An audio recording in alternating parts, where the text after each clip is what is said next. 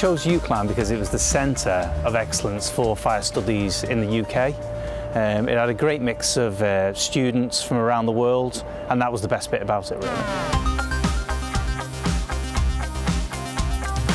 Meeting different people from different cultures who are at different times in their careers, and listening to their experiences and sharing my experiences and my thoughts with them.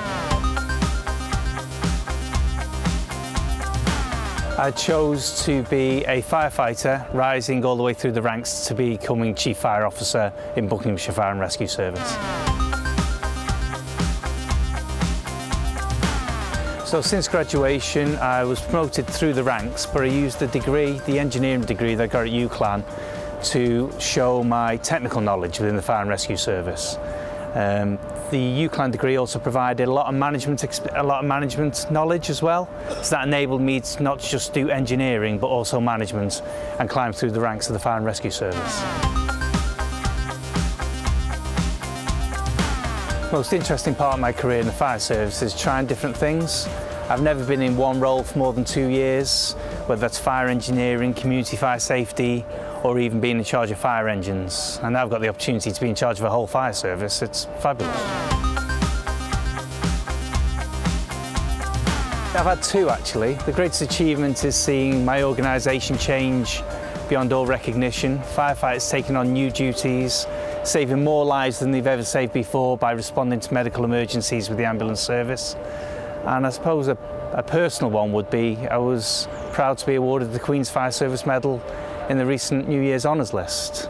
And that was a fantastic opportunity for my family and for my service.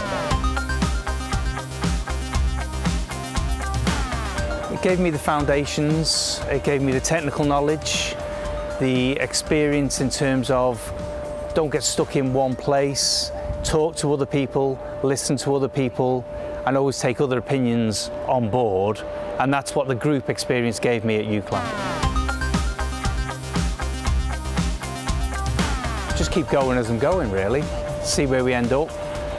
Hopefully the organisation can save more lives than it's ever saved before, show that the Fire and Rescue Service is an exciting and rewarding career for all, and give people more opportunities than ever. Yeah, I'd recommend work hard, don't have any boundaries. If you make a mistake in your life or your career, just own up to it, because there's nothing that people generally can't fix. And most of all, aim high. Never be intimidated by anything or anybody. And if you want advice and help, always pitch it at the highest level, be that the Lords or the Prime Minister or your local MP. Because generally, if you ask people nicely, they'll always help you.